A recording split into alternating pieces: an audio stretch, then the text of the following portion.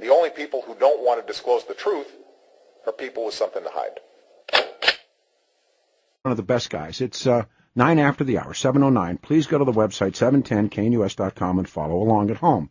You can see these 1968 apps. Now, as you and the greats have said, Ann's 65 passport, like so many other things, has been destroyed. But right. if we look at these two, the 68 app that's up on our website, 710knus.com, there's 2 pages. Yes. Now, we have Stanley Ann's 68 app to extend her 65 passport, which has been destroyed, for an additional 2 years. That's right. That's the first figure. On the second page of the app, Ann moves to exclude her son. Correct. And that's where the name Soybaka shows up. Yes. What does it mean? It means that she was trying to get a separate passport for her son. Why that name? Because he must have had an Indonesian identity at this time, probably legal identity, to have Soybaka attached to his name. And Soybaka, if you analyze the Indonesian language, it really means son of Soetoro. And Soetoro was the guy that she was married to. Right. The bar is very much like, Bin Laden or right. John's son. Right. Yeah.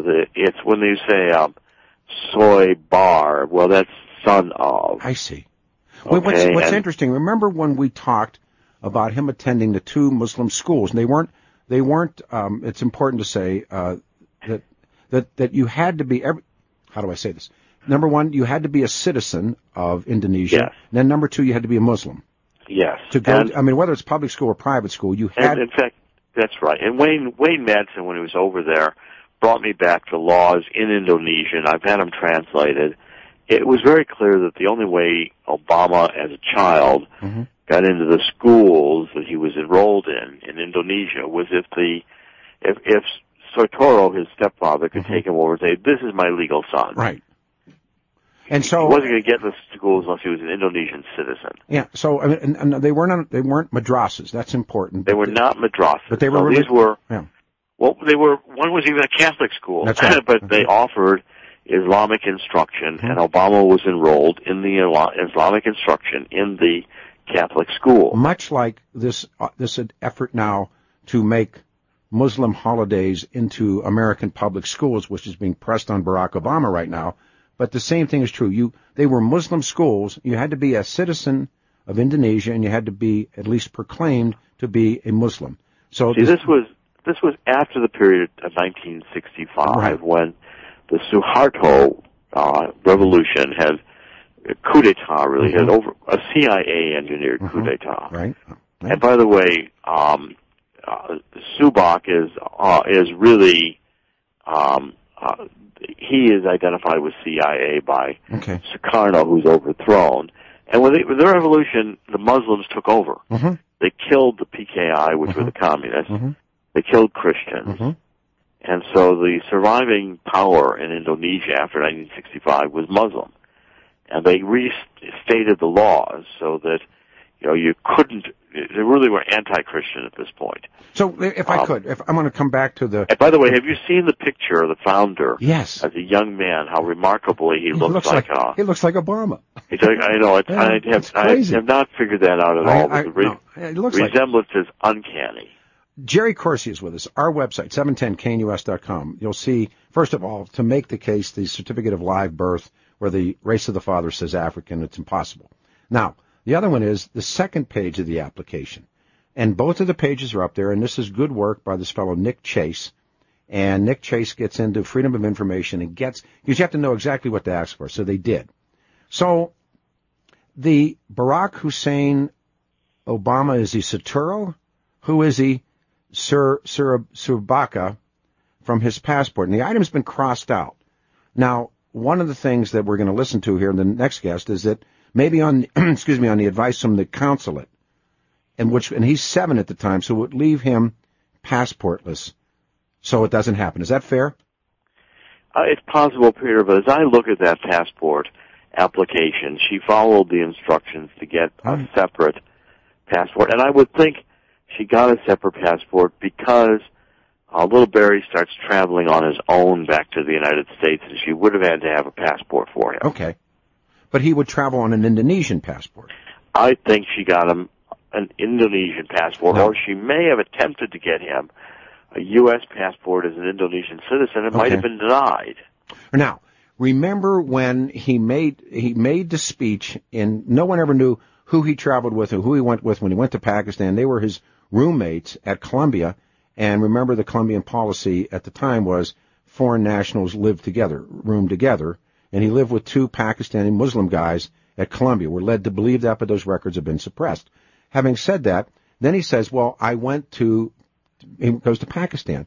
Remember, he makes the speech in San Francisco that he, quote, went back to Indonesia first to, quote, visit his mother. Well, his mother wasn't there. She was already back in Hawaii. She was not there. So that was a lie. And then it leads the proto-Obama people to say he went to Jakarta to get his passport renewed because traveling to Pakistan at that time for an American citizen, it wasn't illegal, but it was advised not to go. Well, and did he go there? Did he go there on his citizenship passport from Indonesia? And he's a grown man. See, first of all, I think that one thing about Obama's records of himself and his discussions of his life, it's all messed up. Obama frequently makes mistakes in his personal history. Janie Scott's book says Obama went back to Indonesia any number of times to visit the mother through college. My guess has always been that Obama had an Indonesian passport because of the way he was traveling. He was going to Singapore. He went to Pakistan. It appears he went to India. Obama seems to have traveled very widely and not fully documented. In other words, we don't have the full record of all the trips Obama made in these, years through college or through, maybe even through Harvard. Or who he went with. Or who he went with, or what he was doing, or, or what passport he traveled on, because we don't have Obama's. We have some of the mother's passports, but we don't have any of Obama's passports except for the most current. And that's the one that was even, remember that picture?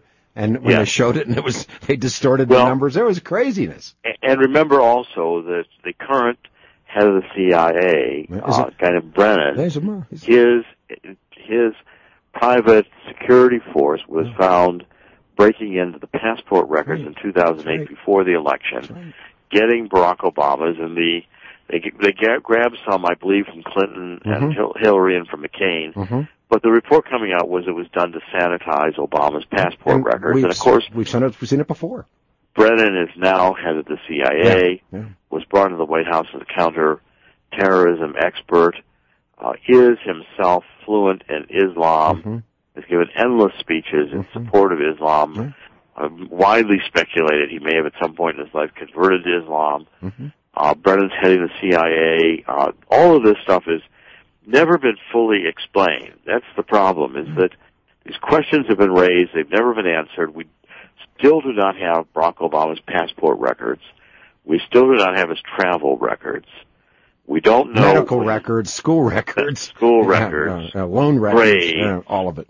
All of it. None of that's ever been forthcoming. So, and probably much of it's been destroyed. Or attempted to be destroyed. This is, looked at objectively and from a distance, Barack Obama appears to be like a CIA-created person with a fictional identity or partially fictionalized identity that is really undiscernible. Jerry Corsi is with us. What would you leave us with this morning? Now, we put up on the website, 710knus.com. Jerry, were you ever able to find anyone in the time period 5-6 years before, 5-6 years after, born in Hawaii, who had a father's race of African on their birth certificate? No, that's still unique. And, the two things about this whole case, Fuddy refused to release original documents out of the file. We've seen we've seen computer printouts and modern-day computer verifications of birth. We have not seen the original records even today. And secondly, the hospital. First, the family said it was one hospital, then it was Queens Medical. Then they switched it over to Kapiolani. Despite repeated efforts, I've even gone to Kapiolani myself. Kapiolani refuses to show any records, and I've been told no hospital in Hawaii appears to have original records of Ann Dunham, and there's no photographs of Ann Dunham being pregnant. Yeah. This, the INS. Yeah. The INS did not believe that Barack Obama Sr. was the father. The two never lived together as husband and wife. Never were married. Never were married. No marriage certificate ever been found. She leaves for Seattle when the baby's about 2 weeks of age. And lied about it, and even Janie Scott's book kind of fudges that, but grudgingly admits that Ann Dunham was not in Hawaii when Barack Obama Sr. gives interviews, doesn't mention when he's in Hawaii, doesn't mention that he is married or has a child. None of his colleagues ever forgets to put his child and his wife on his passport visa extensions. I mean, it goes on and on and on, but the credibility that Barack Obama Sr. is really the father is highly thin, and there is I've always maintained there is some deep birth mystery about who Obama is, and we have all the evidence that a mystery exists, but we don't have yet the solution of it. And seeing these pictures from Indonesia is another element in the puzzle. Let me do this. We have a time constraint this morning. Yes, on Monday I'm going to have you back. Sure. And we'll see. I'm going to try to publish this article on Monday. We'll read, and then I'll have you back on Monday, Doctor. Have a great weekend. You're such a worker. The only people who don't want to disclose the truth are people with something to hide.